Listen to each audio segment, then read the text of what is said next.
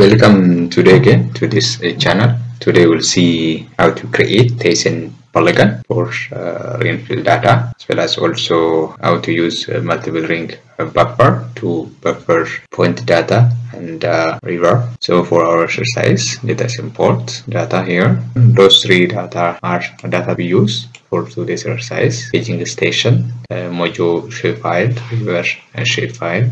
Then here we have three data. We have a gauging station, station 1, station 2, station 3, river data.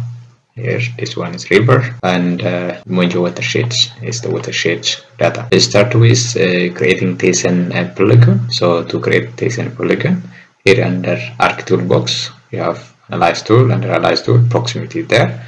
Under Proximity, we click here on Create Thiessen Polygon. So input feature is gauging station, which is point data, and also we have to locate output feature class here. So let's say here Thiessen Polygon.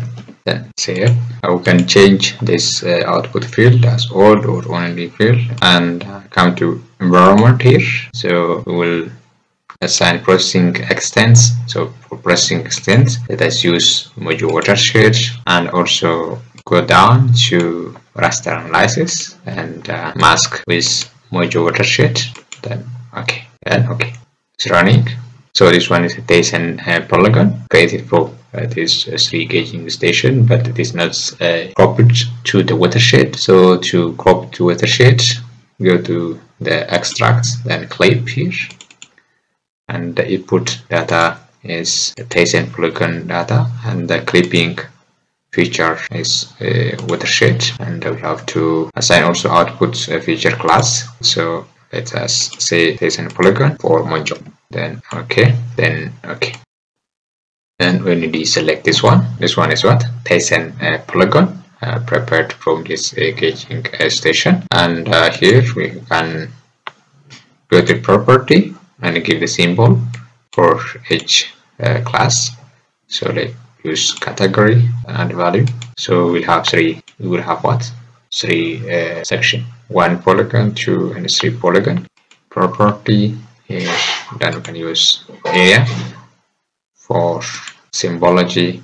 So you can use even this one can be made to precision. We can make like this.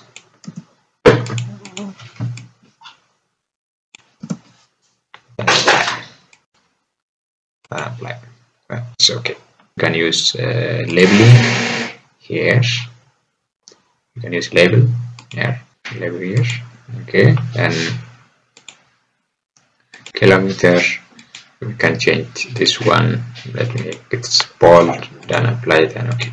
So it's assigned. And another thing that we're going to do into the exercise is multiple ring buffering. For multiple ring buffering, we may use point data as raw data, river data, which is line data, or polygon as a raw data. Let us create multiple ring buffer for point data. So click here on multiple ring buffer. So let's input the feature which is point data, and let us also assign output features where to locate, then save, and let us assign the distance of buffering. So we'll have buffering zone at 2 and 5 kilometers. For this we have to assign here the buffer units. Let us make it kilometer here, and okay. Yeah, you see this one is the point data that's buffered by multiple ring, and let's do the same for river also, which is line. Click here on multiple ring buffer, and click here on river. Then let's save this one buffer and save. So we have to define the distance. So let's make it 2, which is 2 kilometers, 5, which is 5 kilometers here, and also let's go down, define the buffer units. Then okay, it's running. Yeah, we can check this one, and you can see this one is river.